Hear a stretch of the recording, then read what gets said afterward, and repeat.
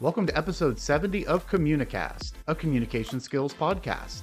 I'm Scott D'Amico, president of Communispond, a global communication skills training organization.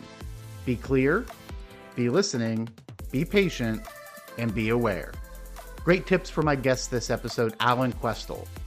Alan is the author of Practice Intentional Acts of Kindness and Like Yourself More. In this episode, we talk about the power of mistakes, the benefits of idle chitchat, and why it pays to be kind to yourself and others. I hope you enjoy. Alan, thank you so much for joining me today. I have to say, I'm really looking forward to our conversation. I feel the same way, and thanks so much for having me on your show. I really appreciate it. My pleasure. Now, before we jump too far into things, why don't you tell the listeners just a little bit about you, your career journey, and the exciting work that you're doing today? Sure. Well, my career journey goes back a long ways ago when I was a professional actor. And I was fortunate enough to work with some well-known people. And during the time that I was pursuing acting, I hurt my back. And I ended up getting involved with a process called the Feldenkrais method, which is a movement technique that's based on learning theories. And we work with people with orthopedic problems, neurological problems, professional actors, dancers, athletes. And I also had a contracting business at the time, which I did not enjoy, even though I was successful. And I thought, oh, maybe I could do this Feldenkrais work and pursue acting. And it was a 4-year training, and I was in the last training with Dr. Feldenkrais. And when I graduated, a year and a half later, I had a waiting list. So I stayed with it, found this was a lot more secure than acting. And of course, I've worked a lot with actors and taught in acting schools. And I've even, one of my books is called Creating Creativity, Embodying the Creative Process, which is about acting. Well, it's originally about just about acting. I extended it to make it about the creative process as well. And in the Feldenkrais method, there's two modalities. One is a hands-on technique, where someone lies down fully clothed, and it's very slow, gentle movements to help reduction of pain, improve functioning, and changes in self-image. And Feldenkrais, at the time he was doing it, he thought, well, I can only touch so many people in a day. So he developed another process called awareness through movement, which is taught to groups. So it's a series of movement sequences someone's led through verbally, and they affect the same kind of changes, but they're not as tailor-made for the individual as the hands-on work. And one of the more important aspects of it is the quality in how you move so that you can listen to yourself in other places. So it's not like an exercise where if someone said, bring your elbow to your knee and people would force themselves to do it, this is done much more gently to feel, what am I doing through the rest of myself to do this action, to discover how the whole self is involved. And over time, I started to develop a workshop around self-image. And I started to think our self-image is really a reflection of how much I like myself or how much I don't like myself. So if I have a good self-image, I like myself. If it's not so great, I don't like myself. And after some time, I started to think this is my job to help people like themselves more. And I do it, of course, I did it and still do it through the Feldenkrais method. But then I started asking a very specific question to people. In these small movements, I said, are you moving in a way that you like the way it feels? And if the answer is yes, great. But if not, that's significant. That's something to pay attention to. And I guess one of the most rewarding outcomes of that I ever experienced, I was graduating a group in Australia after 4 years, and I'd call up their name and give them their certificate and give them a hug. And so many people whispered in my ear, I like myself more now. And so that became a big part of my journey and something that I'm still learning about with myself. So it's Mm-hmm. not like oh, I like myself. As a matter of fact, every level that I managed to achieve in liking myself more, the next level is even harder. It's more challenging. And so this idea of liking yourself more has been a part of my work for many, many years. And then one day, just by happenstance, I wasn't thinking about it, And I can't remember what it was exactly. I did some small act of kindness. And in the next moments, I realized I like myself more for doing that. And that led me to write the book, Practice Intentional Acts of Kindness and Like Yourself More. So that's kind of one track that led me to where I am today, but it's a pretty solid one. So, Wow, what a fascinating journey. And what you're starting off with acting, and then the work that you're doing with the training and kind of that mind body connection, and then yeah. ultimately leading into kindness. And I think specifically focusing kindness towards yourself really is important today. Yeah. With I think so many people struggling with that, struggling with self image, and not to go down the rabbit hole of the impact of social media and people comparing Right. themselves to each other, which I know Yeah. has a big part of it. Definitely something important today, both for people I know with young people and teens, but I also think in the workplace. Mm. People often get caught up with self-image in the workplace, comparing their career to the career of others. Are they where they think they should be? What's my timeline? All this Mm. stuff. This idea of really focusing on being kind to yourself and liking yourself, so important. So thank you for sharing that and for the great work that you're doing. I have to say that when I was writing the book, when I got to the part about being kind to ourselves, I got blocked for about 5 years. And I thought I was pretty good at being kind to myself, but as I Mm-hmm. really investigated it, I had a great deal to learn, and I think I still do as well. But yeah, and what you describe in the workplace, but it's not just in the workplace, it's Mm-hmm. just in our lives in general, the degree of comparison we make to others.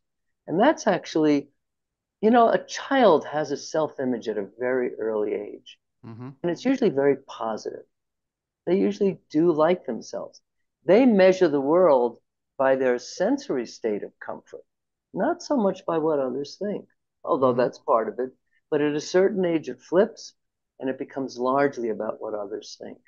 And so, what I described before about in my classes about asking people to move in a way they like the way it feels, that's outside of any context. And no one knows if you're doing it or not. So, in the book, I actually have a chapter moving with greater pleasure, right? Just when you're at your desk at work and you go to get a drink at the water fountain or go to the bathroom, just to think, can I move in a way I like the way it feels? And the nice thing about that, because it's not connected to any specific outcome or context, it kind of goes in through the back door of who we are and over time accumulates and builds till one day we can actually say, I think I like myself a little bit more. Mm-hmm. So yeah, it's big.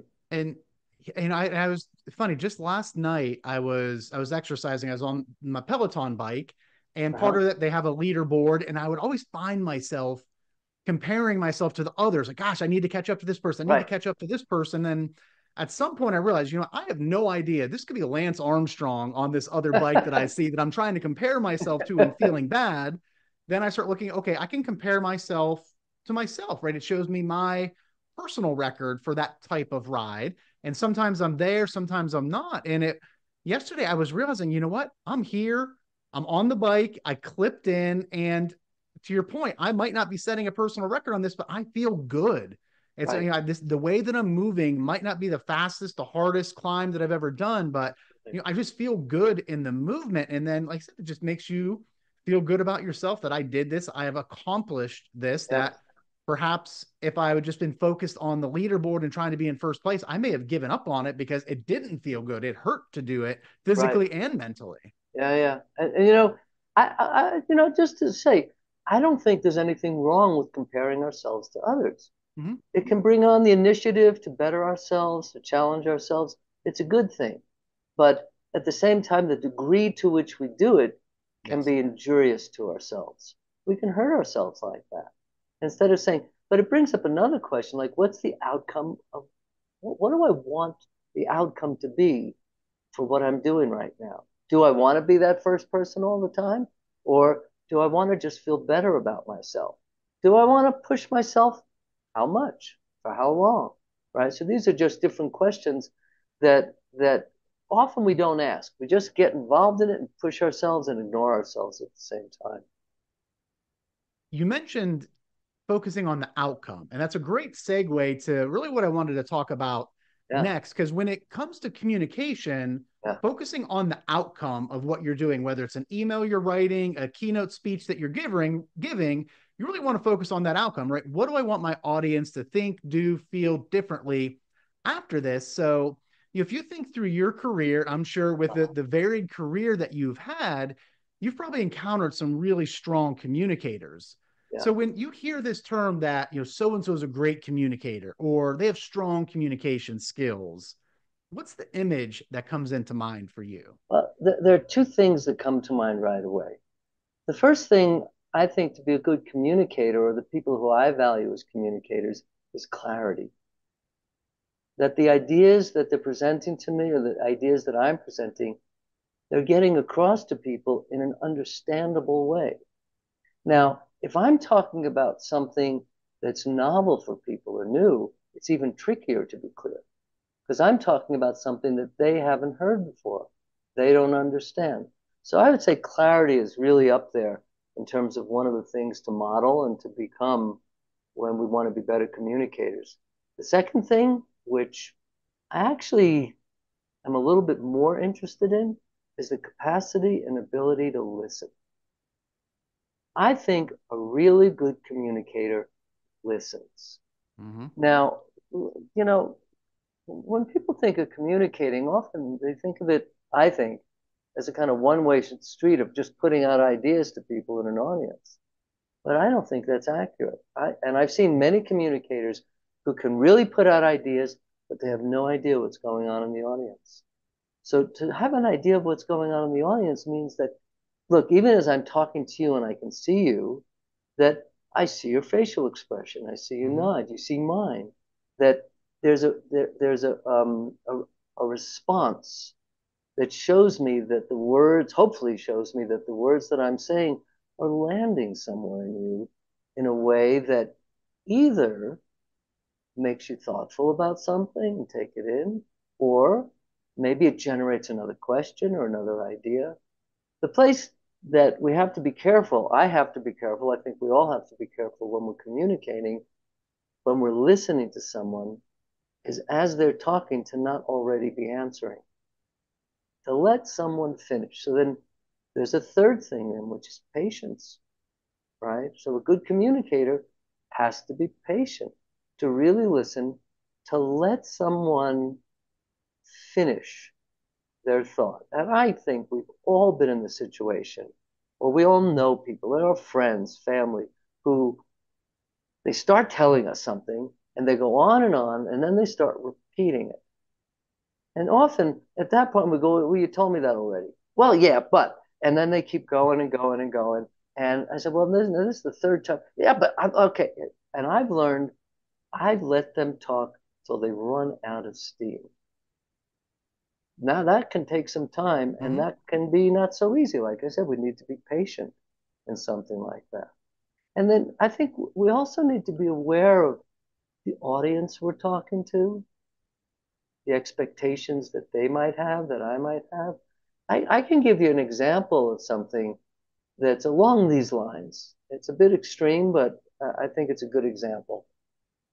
So I was on a plane coming back from Europe, and I was on the aisle seat, and there were two women in the two seats next to me. One was Asian. The other one, she was a bit special. Well, what do I mean by that? I mean, she was talking nonstop. She was looking out the window. Oh, I can see my luggage. Can you see your luggage? Blah, blah, blah. And this Asian woman's reading a book. And she turns to the Asian woman and says, oh, my goodness, are you Japanese? I've never met a Japanese person before. And this woman says, no, I'm Korean. Oh, I've never met a Korean woman before. And she's going, oh. And I'm thinking, oh, my God, 8 hours of that? Can you imagine? Well, I go back to my book. And at some point, I turn around and the Korean woman's gone. The other woman's there, and I could see her trying to catch my eyes, and I just keep turning and avoid it. And sometime later, I turn around again, and the kind of unusual woman is gone, and the Korean woman's back. And I said, I'm sorry, I have to ask, what happened? And she said, well, she was driving me crazy. So the flight attendant finally put me in business class. I said, okay. And now? She said, Well, now she wanted her turn in business class. And now I thought, oh, the poor person in business class. Oh. A couple hours later, I turn around again. The Asian woman's gone and the other woman's there. And this time she catches me. And I felt myself doing this. And I caught it. And I went, huh. And I kind of let it go and I leaned forward and I started talking with her. And we had a conversation for about 5 minutes. And after about 5 minutes, I said, I'm going to go back to my book. And she went, okay, and let it go. And then I realized we all know people who are very needy and demand a lot of Hmm. attention. Can you imagine what the world is like for them? They're always reaching out like that, and the world is always pulling away. And the more the world pulls away, the more needy they get. And we don't really stop and really listen to the person. Give them our full attention for a short period of time. And as I was able to do, was to pull myself out of it quite easily. And Hmm. sometimes when I tell this story, people say, yeah, but then the person, that's on a plane, it's a limited engagement, blah, blah, blah. What if they want to be friends? And I said, I've thought of that too. And I've had experience with people. And I've never once encountered the needy person saying, well, I guess we're friends now, you know, Hmm. because giving someone your full attention. It's really in communicating. I think that's at the foundation of it. What we're talking about is attention. Attention with myself as I communicate, my attention with them as they're listening, my attention with them as they're speaking, the other. And so these kind of things like, and look, that story I described, it demands a big shift in how we use ourselves because the first thing that comes up is what if this person Hmm. wants to be friend, right? But to give, what's the worst that happens? Right. The person says, I want to be friends. I'll say, well, that's not probably not going to happen. Then it's a different kind of communication. How to be firm and clear with someone without being unkind to them. So it's a kindness to be honest with someone. It's not so kind to be Hmm. critical of someone, you know. And so I think that story about is a good example of kind of extreme listening and what it can afford us. And it's taught me that many situations I'm in, when I feel myself pulling away, I can stop and listen and just pay attention. It's amazing what happens when you really give somebody your full attention and are fully present there, whether it is your children, Yeah, your spouse, significant other, partner, somebody at work, or a random stranger on an airplane. I think those of us have traveled a lot have definitely encountered those folks.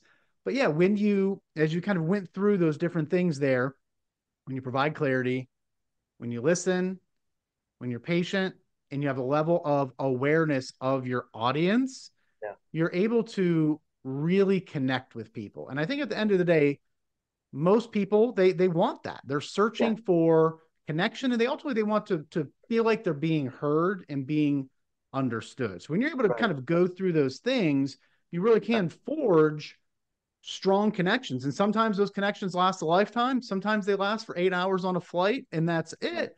But it really can make an impact on that other person. And right. sometimes it can make a profound impact on you, just knowing that the change that you've brought about in somebody else. So I think that's fantastic advice. Clarity, listen, be patient, and demonstrate that awareness. The word you chose to use, which I really think is important, is connection. Mm-hmm. And I think that's true. I think we're all looking to feel more connected with ourselves, which is not so easy, but to Mm-hmm. be connected with others too, and it's a kind of my work in the Feldenkrais method in terms of movement is all about connection skeletally through the person, right? But that sense of connection, I think, is almost at the basis of what it means to be human. And whether you're an Mm-hmm. introvert or an extrovert is different. And 8 hours on a plane or 2 hours, whatever, is actually a long time. Another thing I'm interested in is the kind of easy, small connection that happens daily throughout our lives. And I call it intentional chit chat. So, I'll tell you, it's a funny story. my best friend, who unfortunately passed away, was a neuroscientist. And years ago, when we lived in New York together, we were online at a bank, and he went up to the teller, handed his deposit, and then all of a sudden, I heard him say to the teller, "How's your day going?" And the teller was like, "Huh? What?" Kind of surprised that someone was speaking to him. And they had a brief exchange. And I said to my friend afterwards, I said, "Where'd you learn that? We grew up in New York City." It was like, that didn't seem kind. He said, "I don't know." And I started doing it. And to this day, to take a moment when you're in a store picking up your dry cleaning or the cashier at the grocery store, just say, "How's your day going?" But not to do it like, "Have a nice day" kind of thing. Right. It's like to really put your attention on them for a moment, and it makes a huge difference. And Hmm. even like, on the phone, if I'm calling the airline to make a ticket, "Oh, hi, Mr. Questel, blah, blah, blah, blah, blah." They say, "Well, how's your day go?" "Oh," they always say, "Thanks for asking. How's your day going?" And I'll tell you, it sets a different Hmm. ground for the interaction, and one of the best places to do it is if you're going to complain to someone, right? Hmm. Instead of going in there antagonistically and trying to get your thing, blah, blah, blah, taken care of, you go, "How's it going today?" And you meet the person, and they're able to meet you better too. And I think that's something we can Hmm. practice throughout our whole day.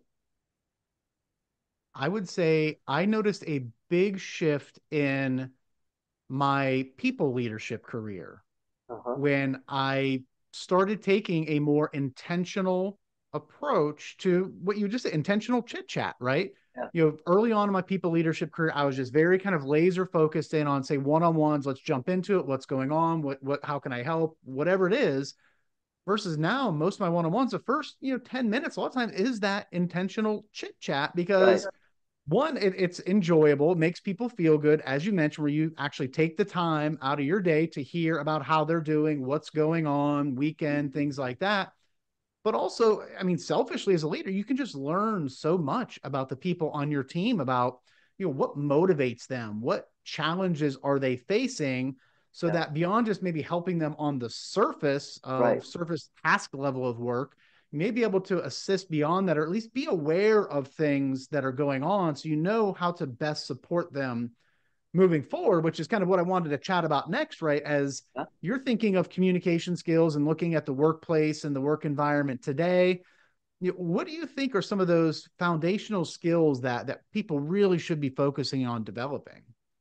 So I don't know. Are you familiar with the work of Marshall Rosenberg of nonviolent communication? Mm-mm. So this was a man, he passed away a short while ago, and he traveled all over the world mediating between different cultures, different countries in the workplace, and he was quite brilliant. And I'll actually send you a link for a video afterwards if you'd like. The nonviolent communication has a very simple process that you go through when you're working with someone, when you're listening with someone. The first step is to make a clear observation. When I say clear observation, I mean something that's concrete and can be seen by others, not some interpretation. Like he gives an example of someone who's saying, "Well, my boss doesn't respect me." He goes, "Well, how do you know that?" "Well, he doesn't talk to me straight." No. What does he do? Respect, we don't know if someone respects us or not. Right. But what he gets to with this person is saying, when the boss is with me, he talks to another person but doesn't look at me. That's concrete. Mm-hmm. Okay. The next thing is to observe what's the feeling that's evoked underneath that. Well, he doesn't respect me. That's not a feeling. A feeling is anger, hurt, sadness, joy. Those are feelings. And he finally gets to, "Oh, I guess I feel hurt and angry." Great. And then what's your need as the result of that? What do you need? "Well, I need him to respect me." No, no, no, no, not that. I need him to look at me when he talks to me directly. Right? Mm-hmm. So studying that work, that completely changed my interaction teaching groups. That if someone challenged me with a question, my past response would have been to respond to the content, and we'd battle back and forth. and usually leaving both of us unsatisfied. But then what I started to do is someone came at me with something, and I didn't have to ask them what they were feeling. I could see what they were feeling or imagine what they were feeling, and I would respond to the feeling. So if someone said, "Why are we learning this? We should have learned this before, blah, blah, blah." And instead of saying, "Well, we did learn this and you weren't paying attention and I'm reviewing it now," I Mm-hmm. would say instead, "So are you worried about what your practice is going to be like, having just heard this information?"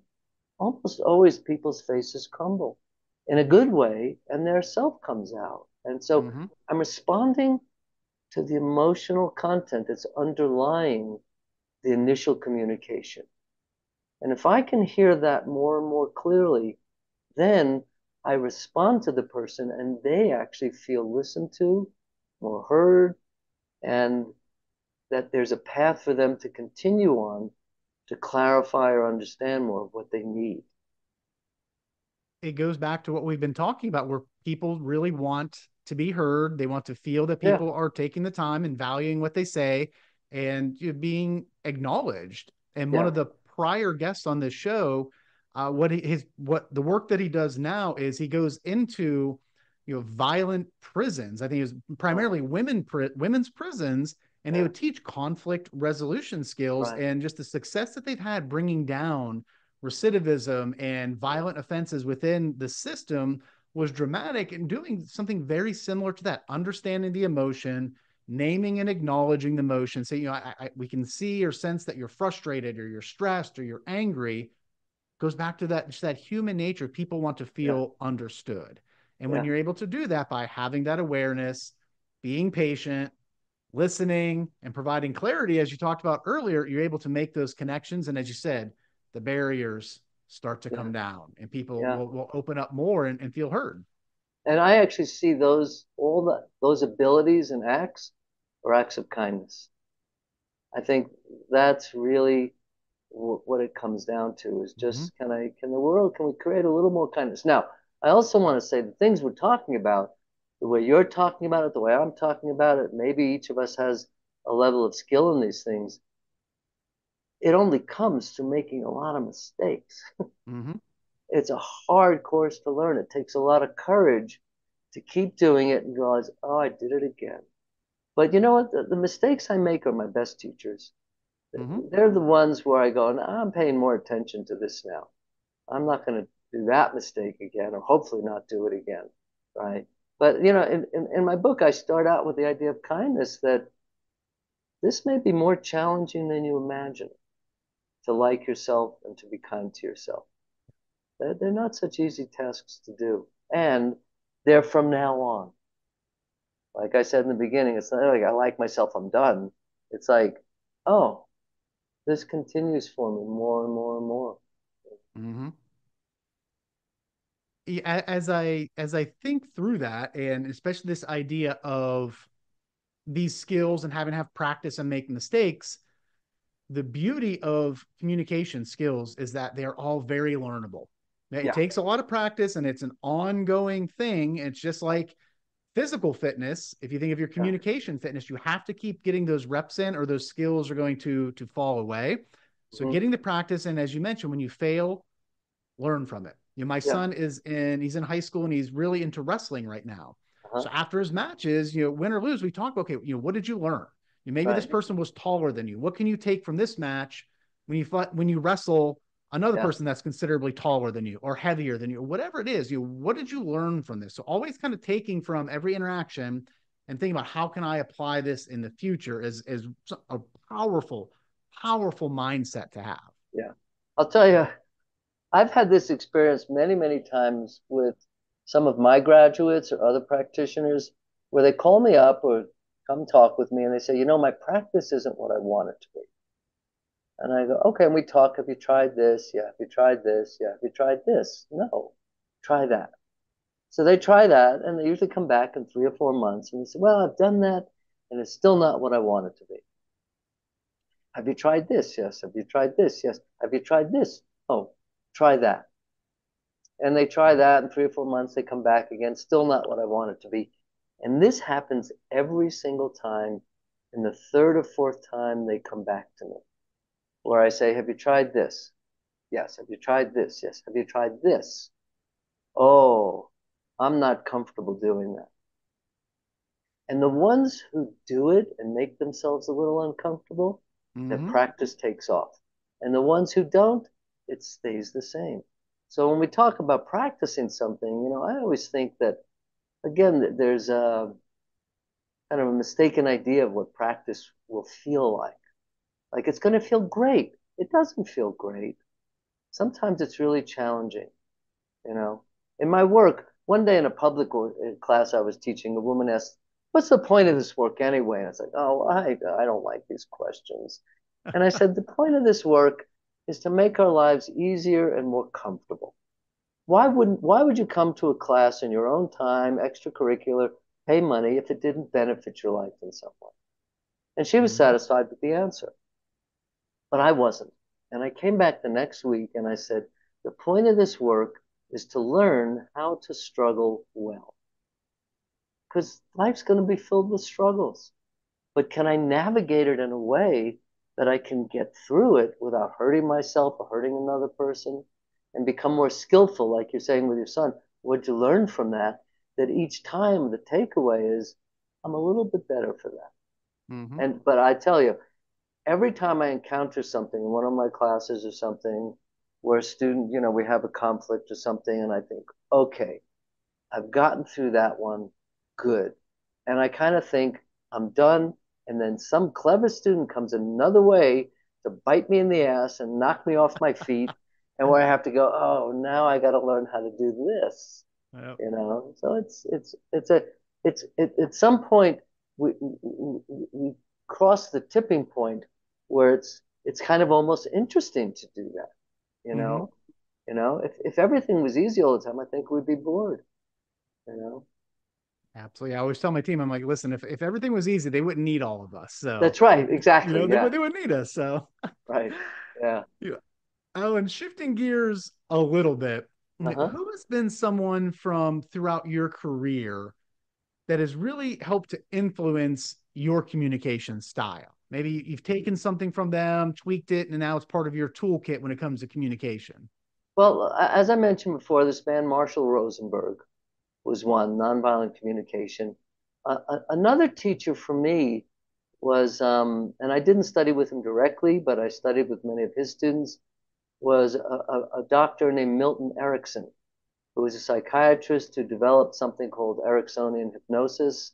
And the funny thing is, the thinking in that work very much parallels the thinking in my work in the Feldenkrais method. And that work, I would say that maybe in both Feldenkrais and Ericksonian work, one of the things that is emphasized is not teaching the correct or right way to do anything, but teaching more choice.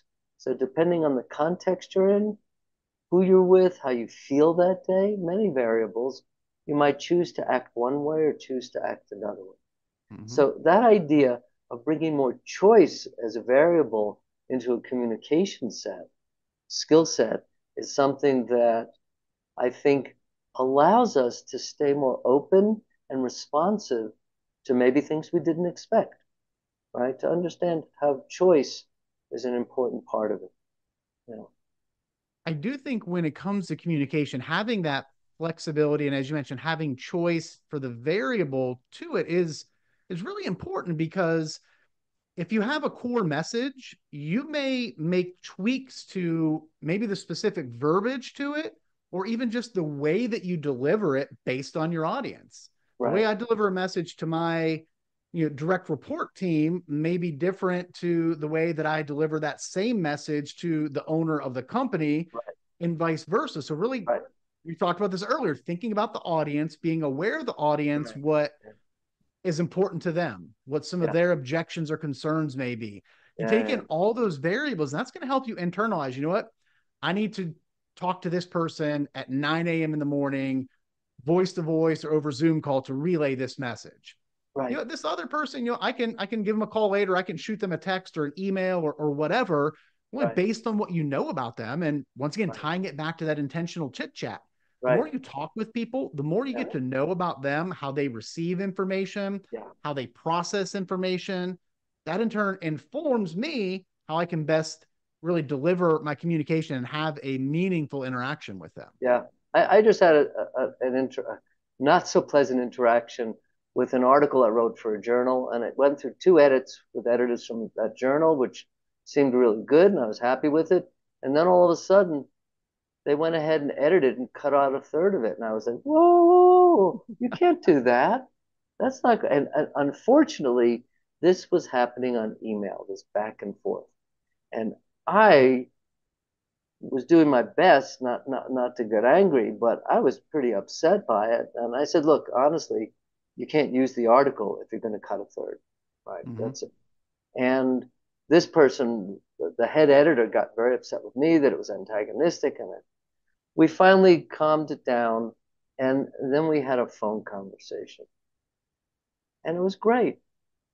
And it was like exactly what you're saying, getting to know the other person. And for me, like email gets us in so much trouble. If there's any emotional tone to it, intent, excuse me, any emotional tone to it, intended or not, right? That happens. And to be able to find other forms of communication that might be more suitable for this person, right? So, I mean, some people love texting. And I have friends and we just text and, Mm-hmm. but my preferred one is live.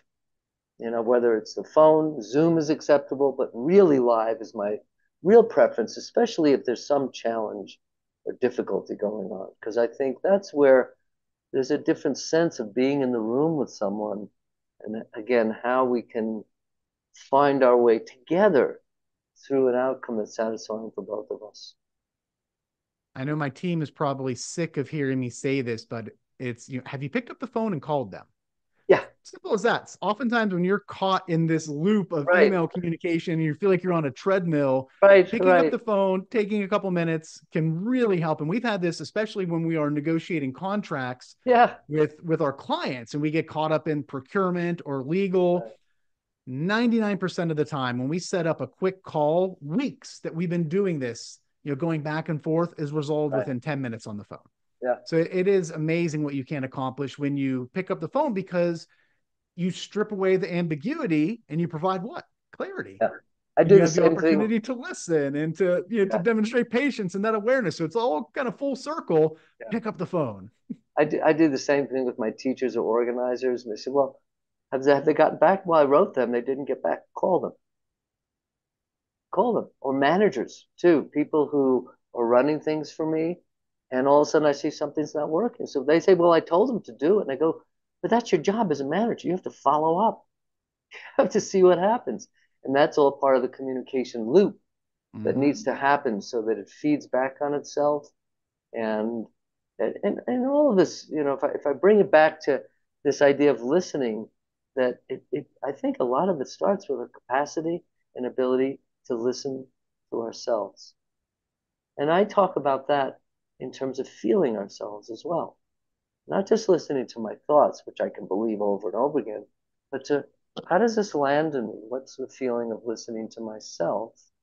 And that's part of the communication with myself as well, Mm-hmm. because any communication begins there and then it extends out to the other. Just like liking myself is great, but if I can extend it into the world, it shows up as an act of kindness, right? And these are things that are maybe liking ourselves more and finding more kindness.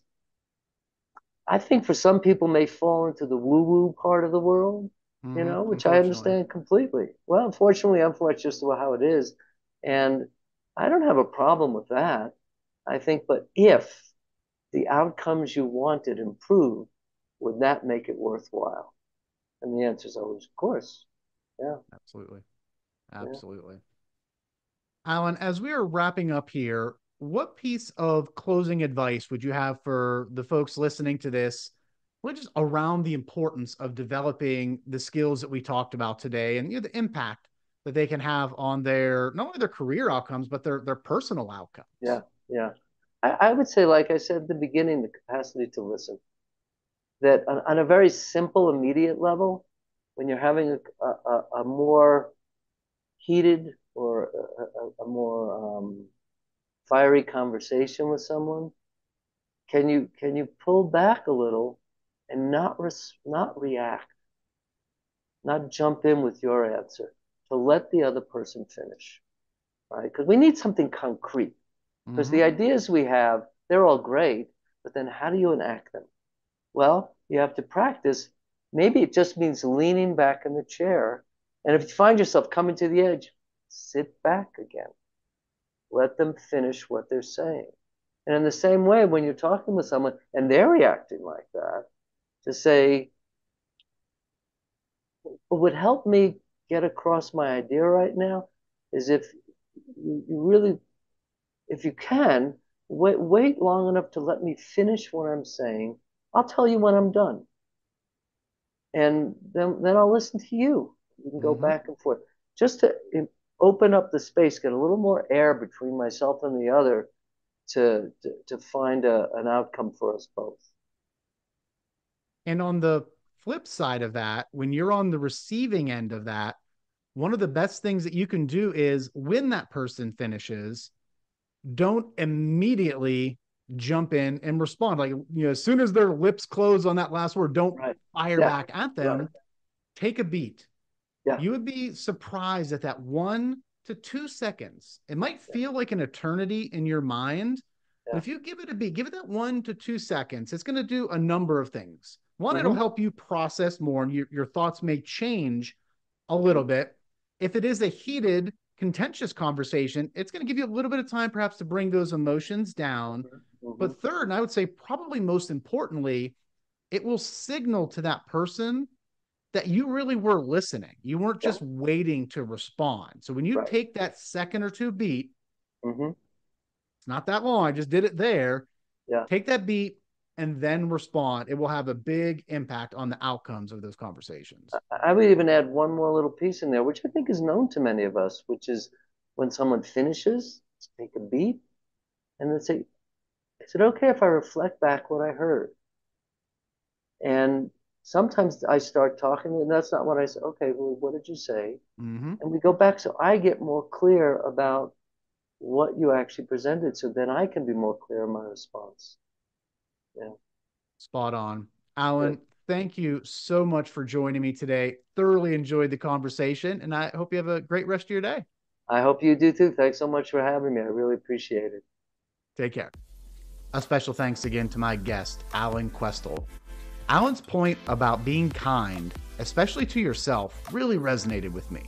It's easy to get caught up in self-doubt and imposter syndrome and to project those negative feelings onto others, which will ultimately have an impact on your life.